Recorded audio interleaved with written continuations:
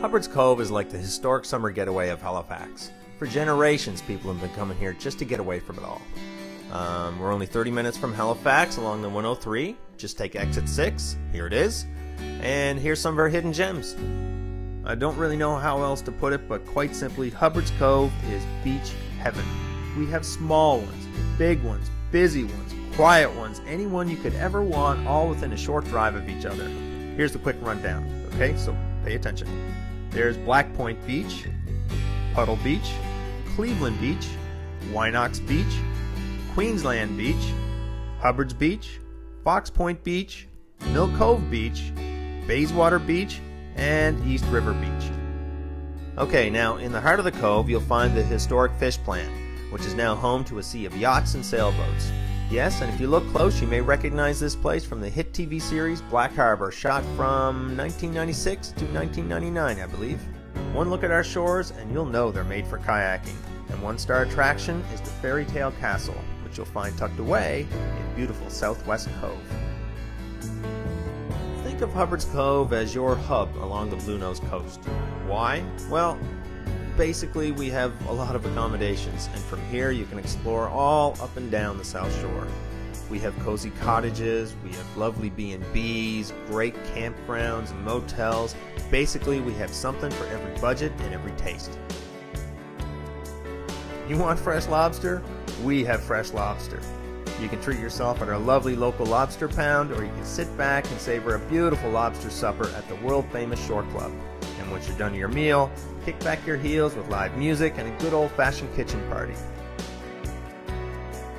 Maybe you'd like something a little cozier. For you, we have the Trellis Cafe, which serves delicious fine food in a unique, quaint atmosphere. What makes it unique? Well, you'll be surrounded by local arts and crafts, but take note of the huge metal safe door. Yes, I said safe door, because at one time, the Trellis was the local bank. For some delicious pub grub, the Daphne Inn is the perfect place. The highlight on the menu is the famous Hot Rock Dining. A scorching slab of hot granite is delivered to your table where you can cook the meal yourself. A trip to Hubbard's Cove wouldn't be a trip without a stop at one of our fish and chip trucks.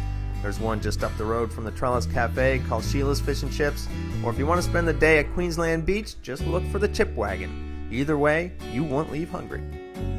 Now, you'll have to keep your eyes open for our community center called the Hubbard's Barn.